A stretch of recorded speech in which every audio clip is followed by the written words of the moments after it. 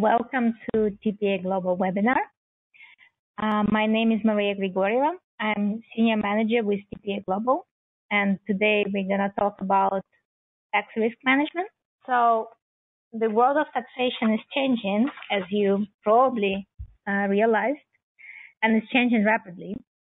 Various countries and institutions are introducing different tax standards, and when mapping these standards, one can see that some of the new norms are based on law, while others are more tend to be on economic aspects. And these controversial measures are leading to multiple issues, such as that OECD drives value chain analysis next to traditional transactional transfer pricing. OECD as well challenges the remote presence in the light of digital economy. Tax authorities around the globe are taking opportunistic positions on margins and also limit tax deductions, and even leads to double taxation sometimes.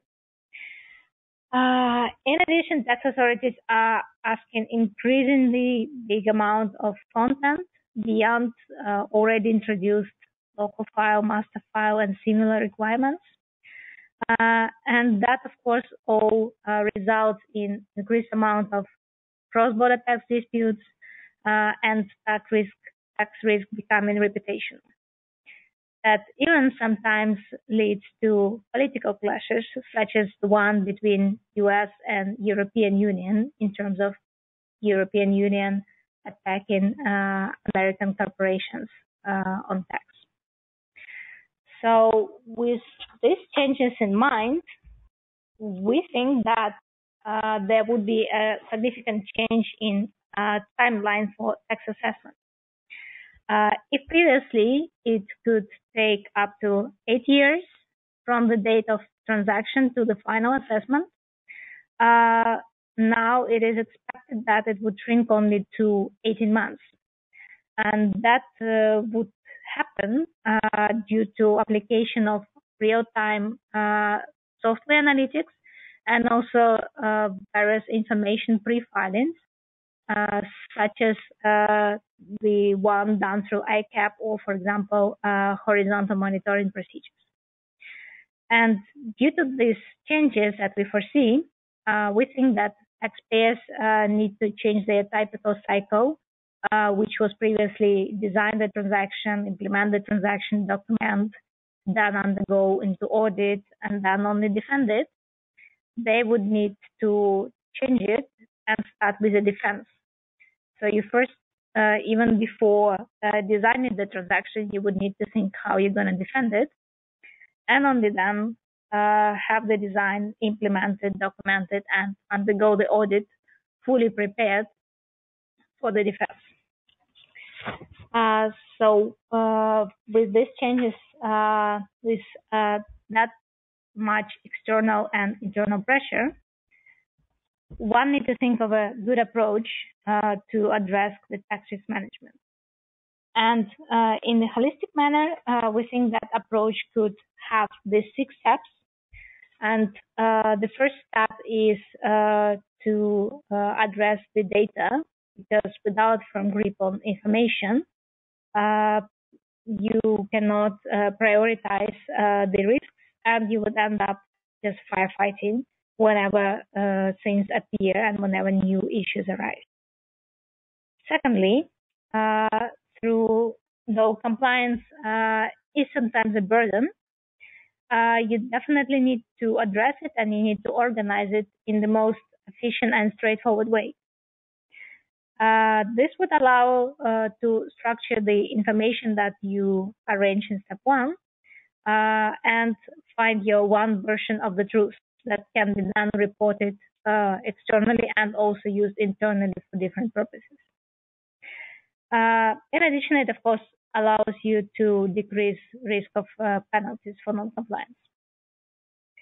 Once these 2 basic steps are done, you can move to a more fancy things, which is risk planning and provisioning. And in this part, you can use various tools and methods to identify, map, and analyze risk. And in this step, you can also use software, of course, to perform your analytics and planning. And you can also use quantitative VCA, for example, about which I'm going to talk a little bit later. In step 4, you need to also address the governance of your business. And by the governance, we mean the relationship between the management in different companies and allocation of rights and decision-making responsibilities. Because what happens sometimes, though you did explain everything on paper in a right way and you thought of all your risks in terms of numbers, however, you may find that a director of your one entity is also a director of another one, and that can create a significant risk. So this part definitely needs to be addressed, though of course it's always difficult because then you need to talk to business people and maybe in a certain way change the way business operates. And that is, of course, complicated because you may undermine even the profits. Once this is addressed, you can also manage your team, which is a tax team. And in this sense, you need to think that people are moving, people are changing careers, and you need to structure and preserve knowledge in such a way that even when you yourself maybe would want to change the company, this does not lead to a significant disruption of tax function. Last step is when all 5 are done and all 5 are clear, is to communicate it clearly to external stakeholders. And by stakeholders, you can think of the board or the general public and of course tax authorities, but also maybe NGOs, depending on the nature of your organization. If you have the this clear holistic approach set, you can address more specific items and more specific tools for the risk management. And today we're gonna look at 3 of them.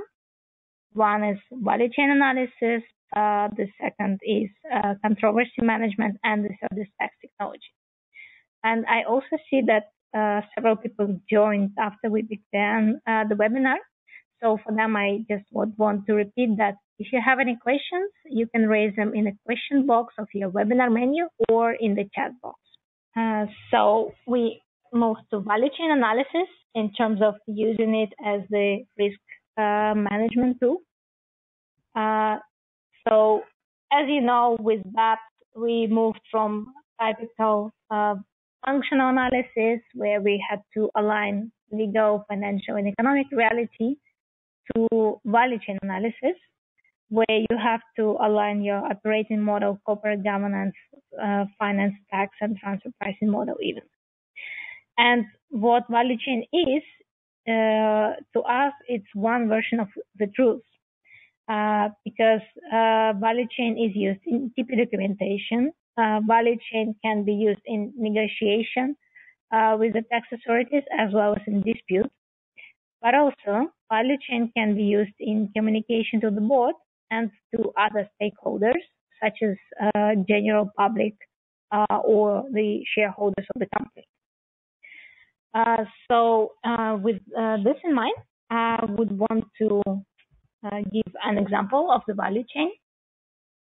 This is the value chain of the apparel industry. And as you might know, it has changed significantly in the last several years. So before that, companies were designing clothes, making the clothes, sending it to the shops, and selling to us. However, with all the with introduction of the digitalization, we are now don't want to go to the shop sometimes, or we want to buy things that we see in Instagram or in any other way. So the companies need to adapt to that. And they actually, what they do first is they do not just design clothes, but they look into trends that they see in the market and also social media, for example, or even using big data to understand what kind of apparel we want to wear tomorrow. And only then they do a manufacturing and still delivering clothes. But of course, the logistics also change because people don't want to go anymore to the shops, but maybe they want it to be delivered to their house or to any other point in the place where they stay. And that as well leads to a blend of the channels through which we buy, because we can buy things online and pick up in a shop, or even order in a shop and then get it delivered to our house, and all other ways that you can imagine, which of course leads to a blend of the profits, which was not foreseen before. And as you also might know, the companies that are working with the pure web delivery, such as, for example, Zalando, they just try to actually reduce prices so people buy more. So what it led to in the market is that the operating margins of the big players have changed. As you can see, the margins are in general being reduced, or sometimes they stay at the more or less the same level. The overall trend in the market is that there is continuous digital disruption, and companies need to think what to do with that in terms of the transfer pricing. Because if previously they could have a typical limited distribution hub that receive a fixed margin, now with the margin being reduced, they cannot anymore guarantee it, and they need to think how to justify it actually. And for that, they need to have a clear estimation of how much value do the distribution company bring. In this case, value chain analysis can help clearly, because it first helps you to allocate the functions between the entities and as well as risks. So you can clearly see that the entity that is not bearing risk is also not bringing value. But you also need to think of the industry factors. So if before maybe the shop was bringing value just by the fact of its existence, let's say the shop was standing in a very crowded location, so people anywhere were coming to the shop. So now it's not the case. So now maybe the company that actually operates the online sales is the one that brings more value, and this always needs to be taken into account.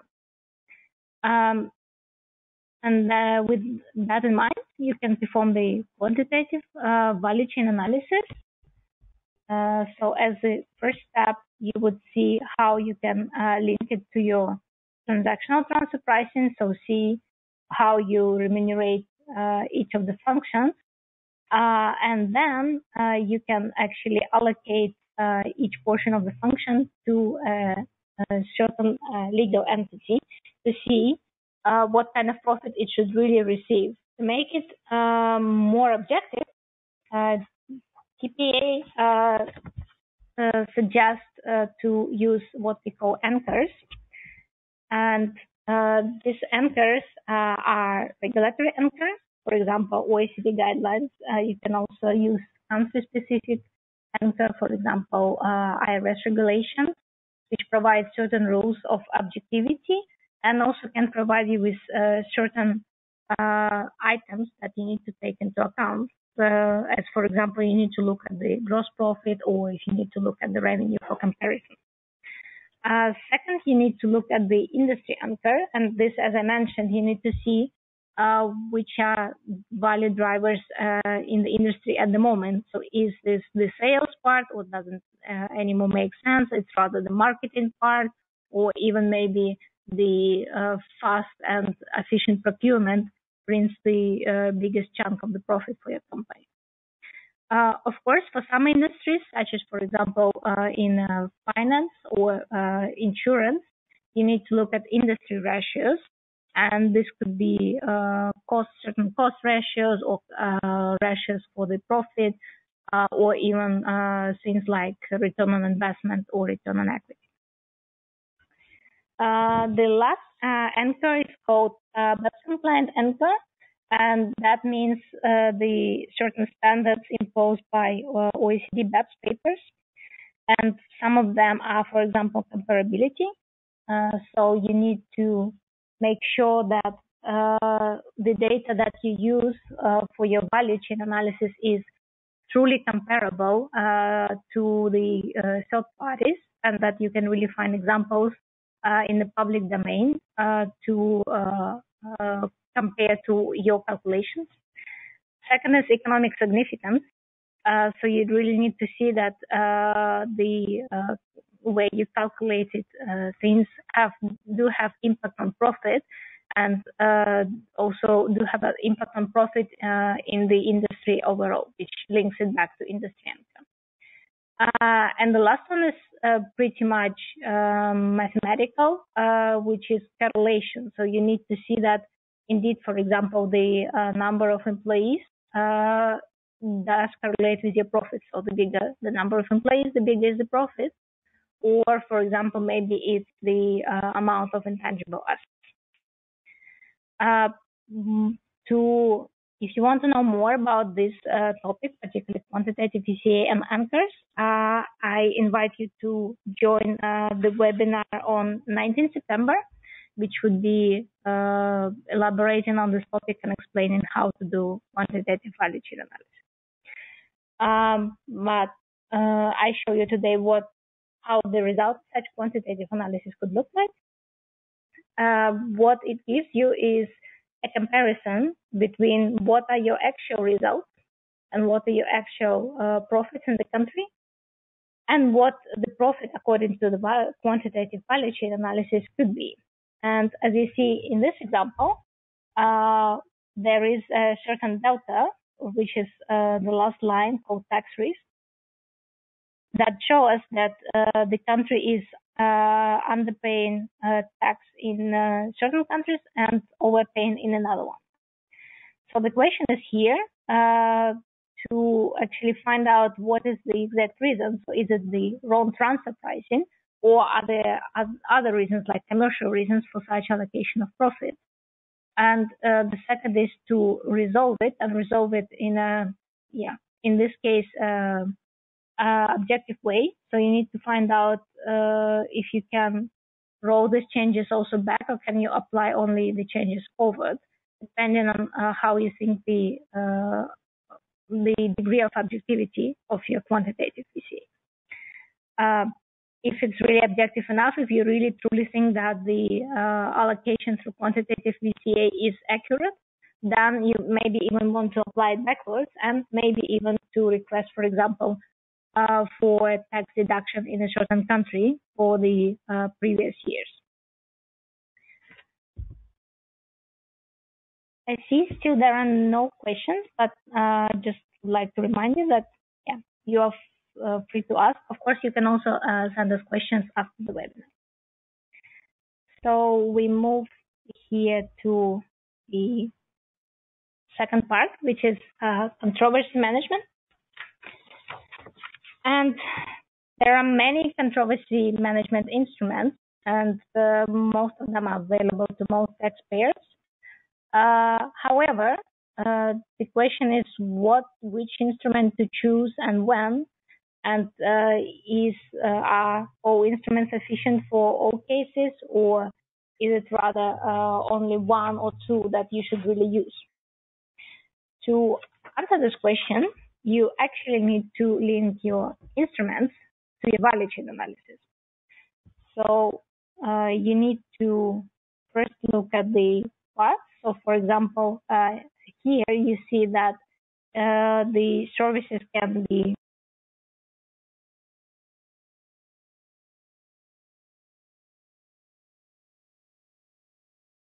more complex parts of your value chain. You can use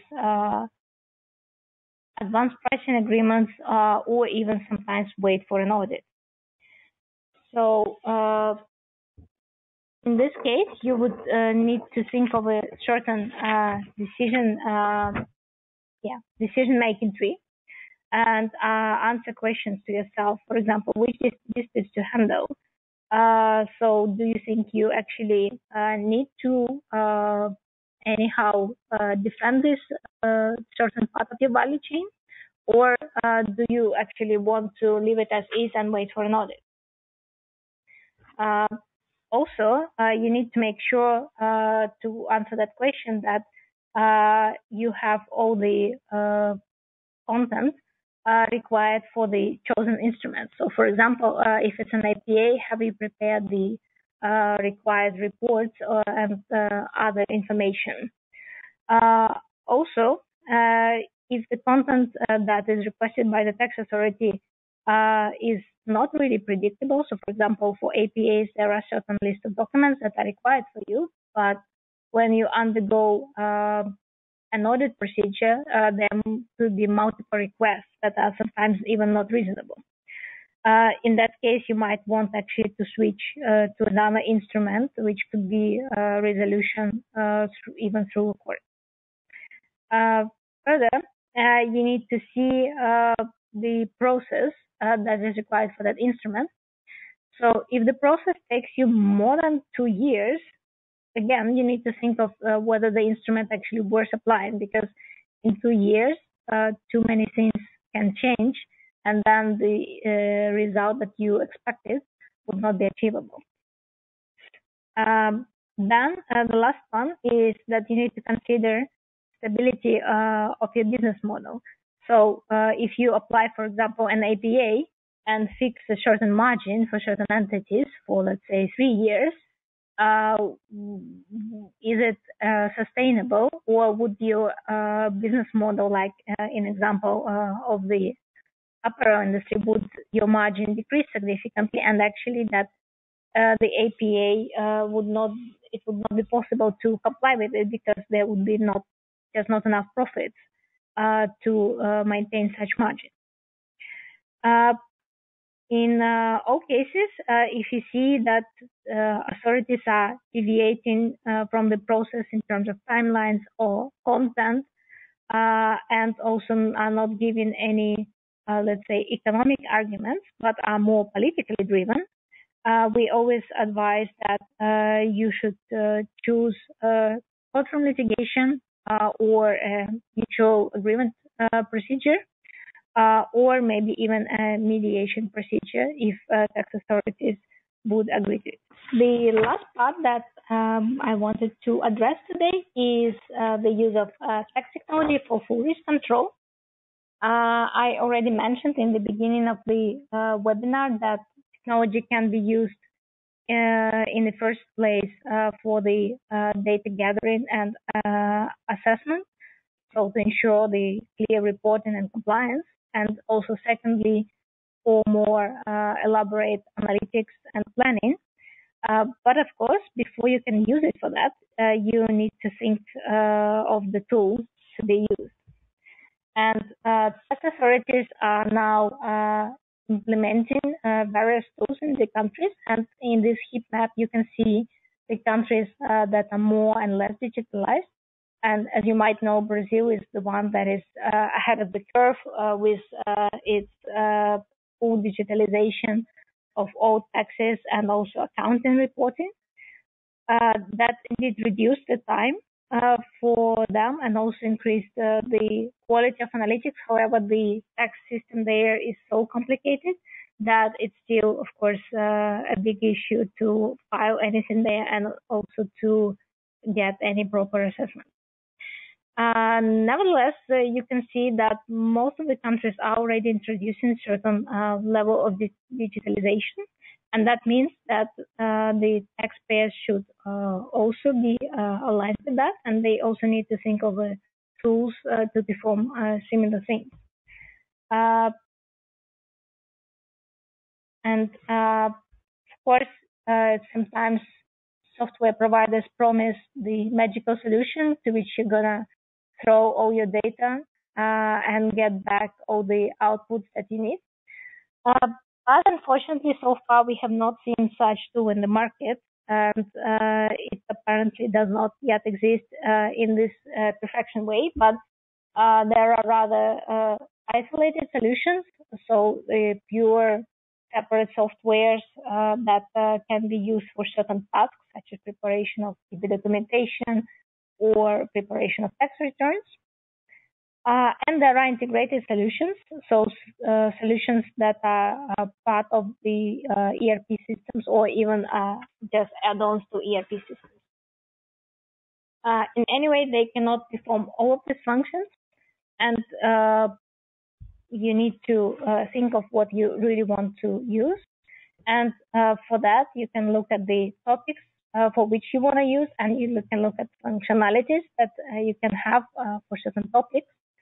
Of course, you also need to think of how the process for certain topic is organized now. So if you think, for example, of transfer pricing documentation, you need to see who is doing what and which country prepares documentation when.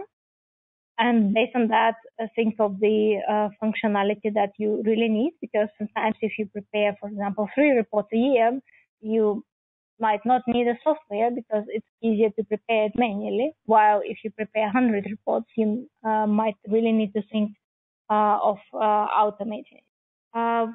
What I also wanted to elaborate on is that value chain analysis and tax technology are indeed connected, and in such connection, this could become a kind of crime scene investigation where value chain patterns are imported in software and are used to identify tax leaks in the same way as DNA samples. It can also be used as forensic accounting, where value chain data is used to identify mismatches in reporting. It can also simply be a big brother imposing full transparency on corporates with potential reporting to general public. And it can also become an ERP and tax, where value chain is a center for all tax reporting and analytics, allowing to ensure smooth compliance, risk prediction, and risk mitigation. And in such an environment, I think corporates really need to think of a firm strategy for risk management, and they should think how to use value chain analysis, technology, and controversy management all together to address risks as early as possible and to try to mitigate them. And with this in mind, the question is, what is your tax strategy? And I think the answer to this question is, of course, up to every corporate and up to every tax manager. But I think that the answer definitely should be there, because even if you don't have a tax strategy, that can be an answer. For example, in the countries where the reporting of tax strategy is required, you might want to answer no. In other cases, I think you need to be really clear what is your approach and how you do things in order to avoid firefighting and in order to avoid any additional costs and stress that this can lead. I would like to thank you all for attending, and as I mentioned in the beginning, the recording of the webinar and the slides will be shared with you next week.